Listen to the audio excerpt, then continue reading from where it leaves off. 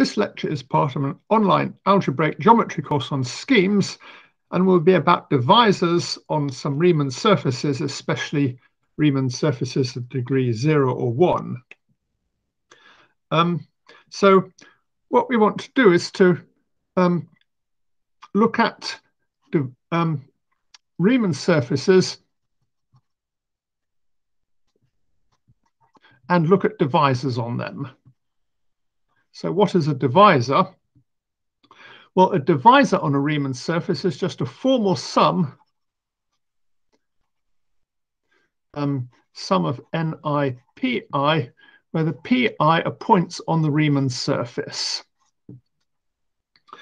Now, if you've got a meromorphic function on a Riemann surface, what we can do is we can form a divisor on this meromorphic function. So we take the function to sum of ni pi, where ni is the order of the zero of f at pi. And ni less than naught means there's a pole. And the problem is, for meromorphic functions, this sum is in general infinite, so we usually assume C is compact, so sum is finite. I mean, you can do a certain amount of stuff if you allow infinite sums, but then you're really doing analysis, not algebra. We have a map from meromorphic functions on a compact Riemann surface to divisors, and you can look at the divisor class group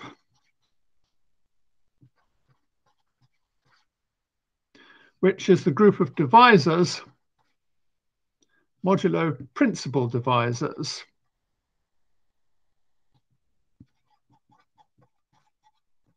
So the principal divisors are the ones that come from meromorphic functions. So what this group is really telling you is, suppose you're given a divisor. In other words, someone gives you some points with multiplicities. You want to ask, can you find a meromorphic function with exactly those zeros or poles? So let's look at a few examples. So first of all, let's look at the case where the Riemann surface is just the complex numbers.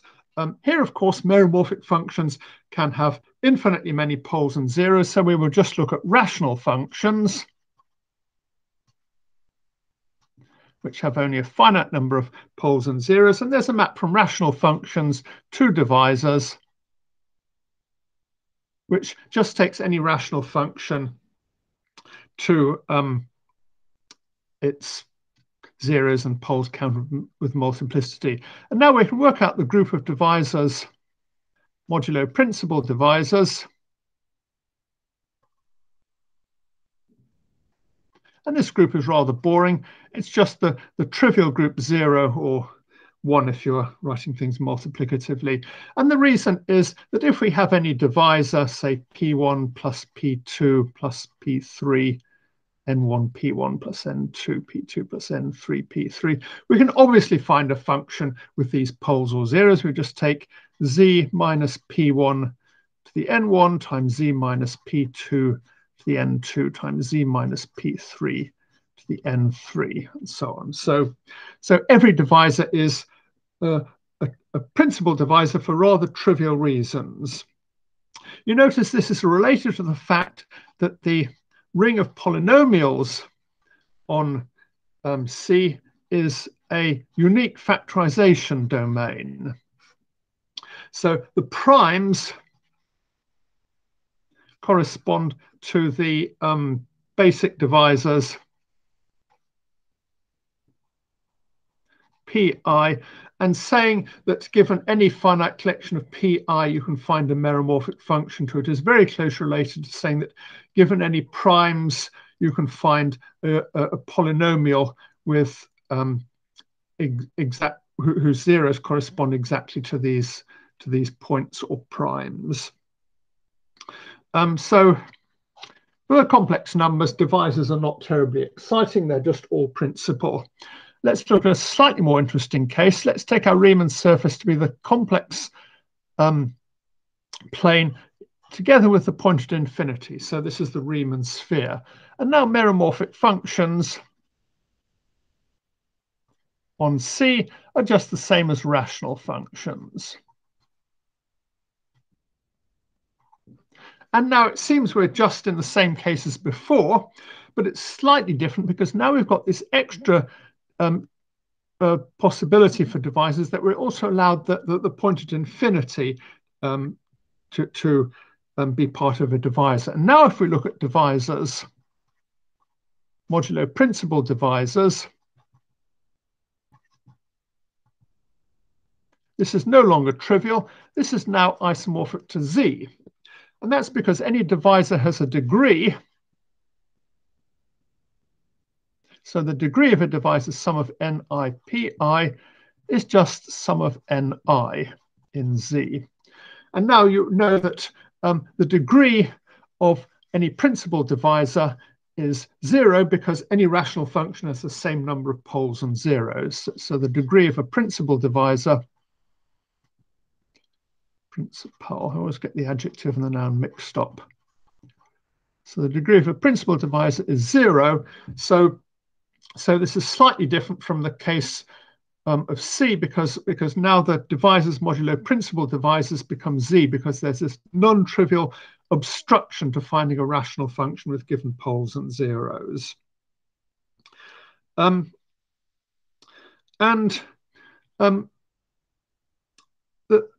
can also do the same for any compact Riemann surface. So if C is a compact Riemann surface,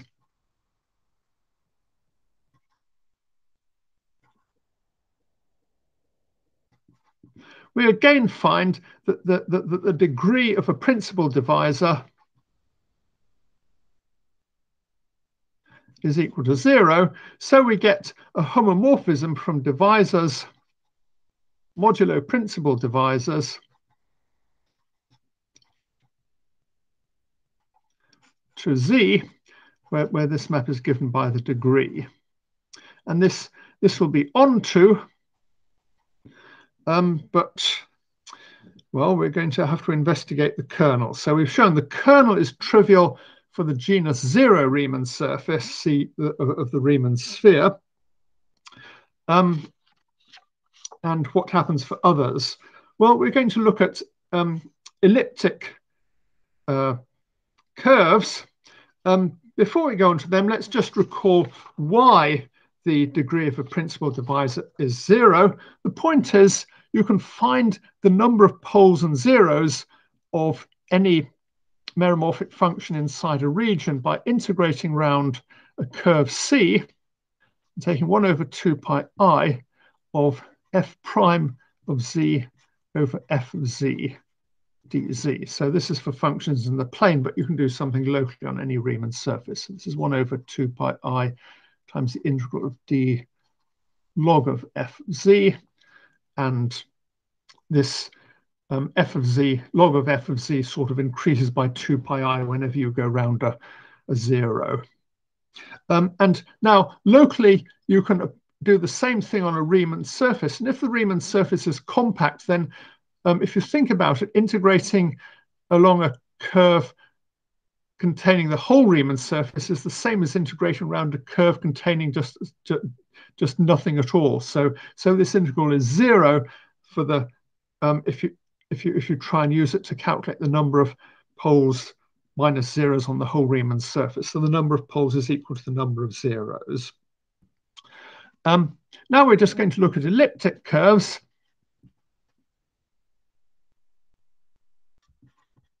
Which, well, we're being analysts rather than algebraists this lecture. So an elliptic curve is going to be the complex numbers modulo a lattice L. So we take a lattice L and we quotient out by the lattice, and we look at meromorphic functions on this quotient. So we're looking at doubly periodic functions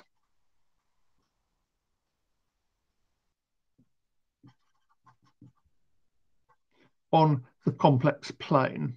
And here we might call the periods omega 1 and omega 2, because why not?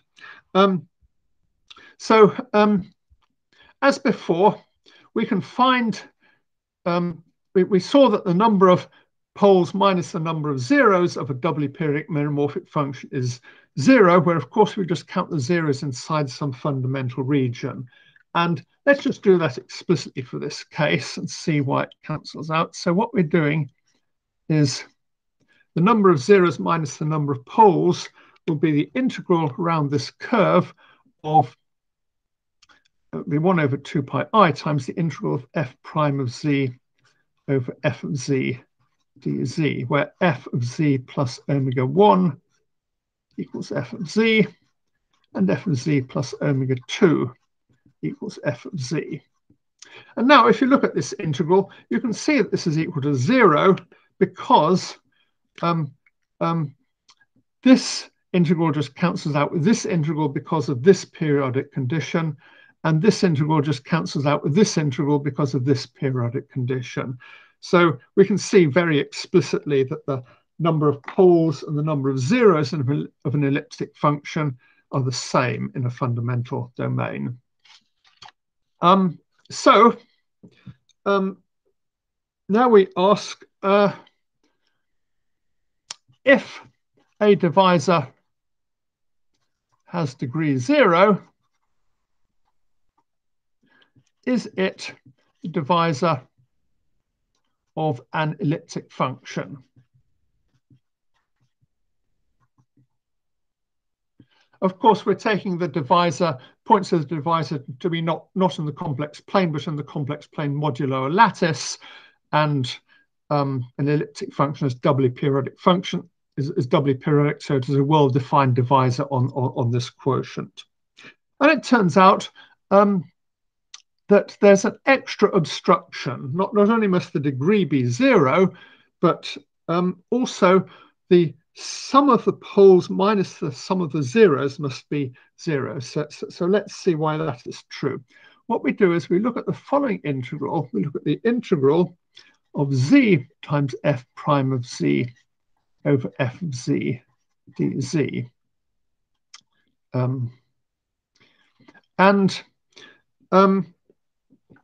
Here what we're integrating over the boundary of a fundamental domain of the elliptic function.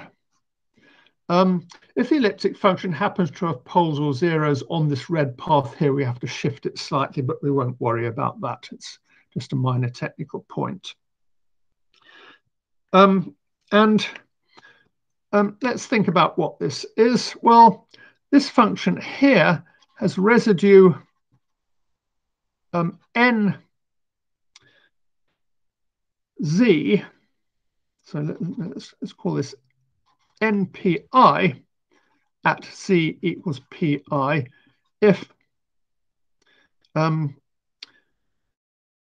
f has a 0 of order n I at pi, where of course poles count as zeros of negative order. That's because this thing here has a residue of 1 at a 0 of order 1, and so you just have to multiply it by that. So the integral of this over a fundamental domain will be sum of nipi, at least 1 over 2 pi I times that will be sum of nipi. So however, if we try looking at this integral, the integrals over the lower and upper parts no longer cancel out because z is not doubly periodic. So let's see what actually happens.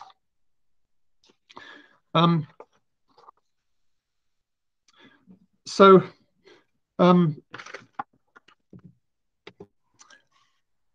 we've got these points 0, omega 1, omega 2, and the sum of them.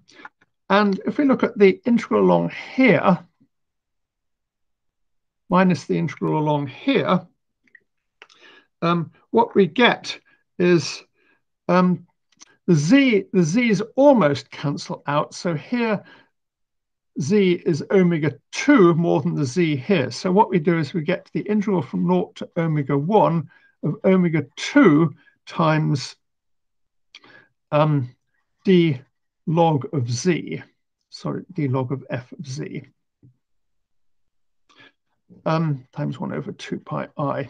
And now this thing here just increases, so log of f of z increases by a multiple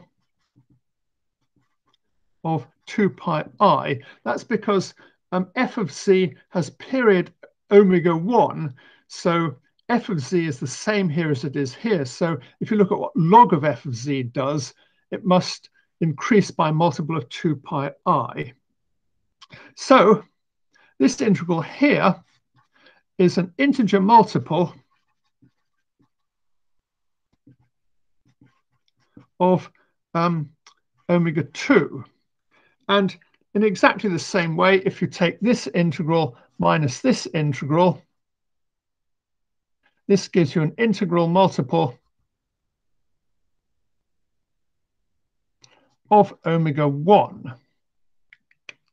So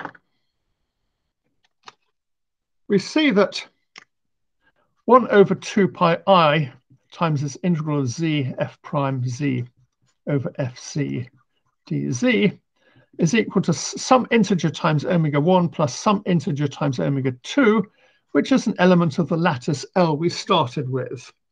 So we now have this extra condition that if sum of ni pi is the divisor of some doubly periodic function f, then sum of ni pi equals naught in C over L. And this notation is a bit confusing because this means a divisor.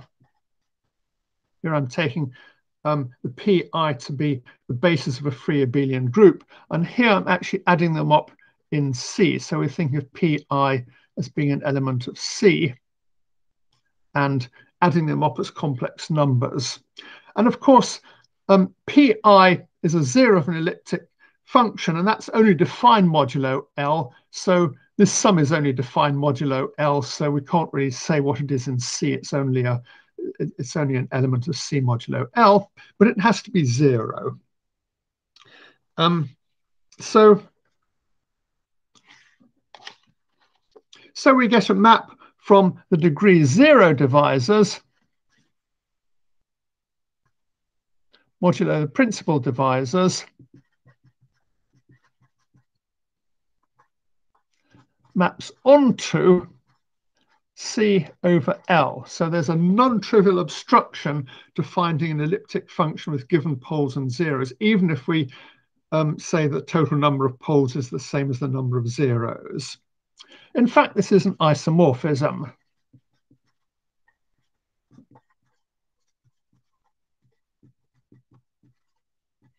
And I'll just sketch the proof of this using some classical facts about elliptic functions. So what we want to do is to show that given a degree 0 divisor, we want to find an elliptic function which has those as its poles and zeros. So let's just have a quick review of elliptic functions. This is going to be a very quick review with most details missing. You could easily spend several hours giving the details of this. First of all, we have the famous Weierstrass elliptic function defined by rho of z is sum of lambda in L of 1 over z minus lambda all squared, which is obviously double periodic, except it isn't because, unfortunately, the sum doesn't actually converge.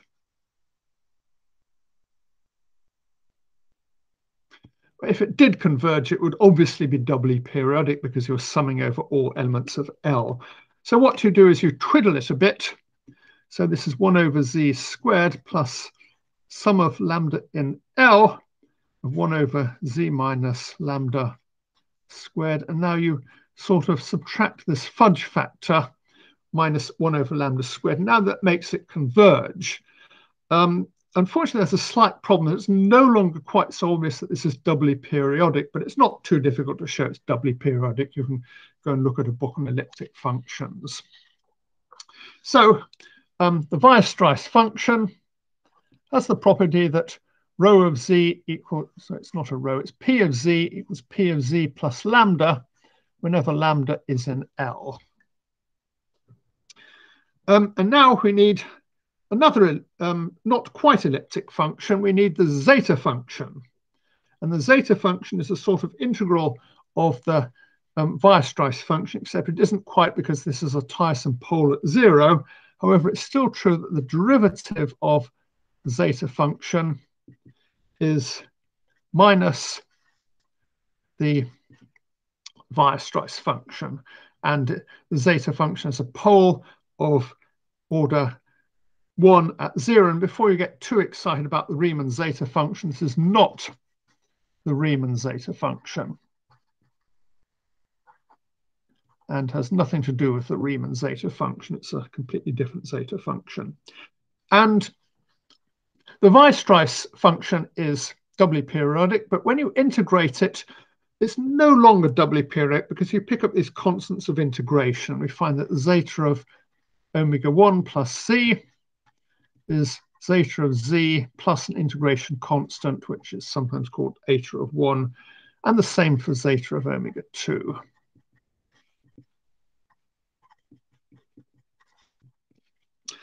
And that's still not enough. What we need is the sigma function, and the sigma function is sort of given by e to the integral of zeta of z dz. Well, except it's not quite, because this integral doesn't really converge if you start integrating at 0, and sigma function actually has 0, so it can't be e to the anything, but it still has the property that the derivative of the log of sigma of z is equal to zeta of z. And sigma is even less periodic than zeta. If you unwind it, you find that sigma of z plus omega 1 is equal to minus e to the eta 1 of z plus omega 1 over 2 times sigma of z. So it's almost periodic, except you've got this funny extra more complicated fudge factor, and zeta of z plus omega 2 is equal to something similar. So these used to be standard elliptic function formulas, and back in the 19th century, every mathematics undergraduate at British universities was thoroughly trained in all this. And you may think this was a bit of a silly thing to train people to do, but I will just point out that at that time, Britain had the world's largest empire, and the decline of the British Empire coincides exactly with the time that elliptic functions were removed from the undergraduate syllabus. Anyway, having done all these, we can now find an elliptic function with given poles and zeros. So suppose we've got a divisor, sum of ni pi. What we do is we look at the product of sigma of z minus pi, the ni, and let's call this f of z. And it certainly has zeros at pi, because I forgot to say that sigma of naught is equal to naught. And the question is this doubly periodic? Well, let's work out f of zeta plus omega 1. Well, this is equal to f of zeta times the product of all these fudge factors we got from sigma, which is a product of minus x of eta 1 z minus a p1 times ni. And this factor is equal to 1 if sum of the ni equals naught and the sum of ni pi equals naught in C. If you pick the pi, so their sum is actually naught in C and not just naught in lambda, then this is a doubly periodic function. So f is an elliptic function with divisor sum of ni pi. So what we've done is we've shown that we get an exact sequence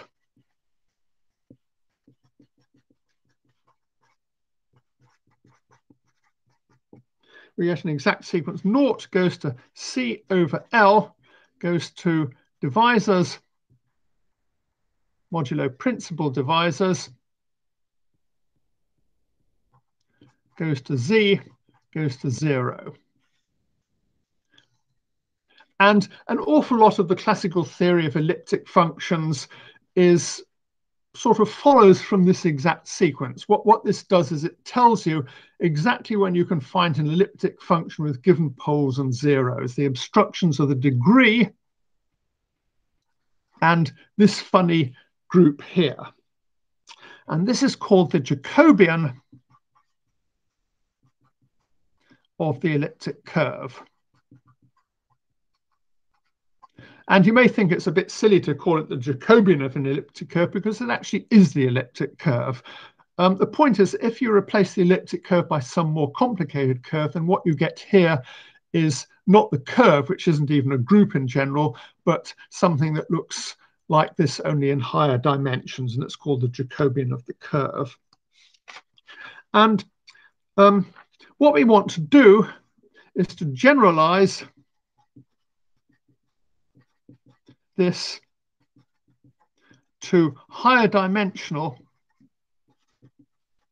varieties. So we want to figure out what we mean by divisor in higher dimensions. In fact, there are two plausible versions of what a divisor might be. You can either think of a divisor as being something like the zero, locally like the zeros of a function. These are, and the analogues are called Cartier divisors, which look like zeros of functions. Or we can get things called Weil divisors. You might think of the divisors as being a sort of union of codimension 1 irreducible subsets. So these correspond to codimension 1 irreducible subsets. So for non-singular curves, Cartier divisors and Weil divisors are more or less the same, but in general, they're slightly different. So in higher dimensions, this bit here will sometimes at least turn out to be something called the Picard variety. And this bit here will turn out to be something called the Néron-Savary group. So there's a sort of discrete group sitting here and a connected group sitting here. And the connected group quite often turns out to be an algebraic variety in its own right. Next lecture, we're going to start discussing how you generalize the notion of divisor in high dimensions and also what it has to do with invertible sheaves.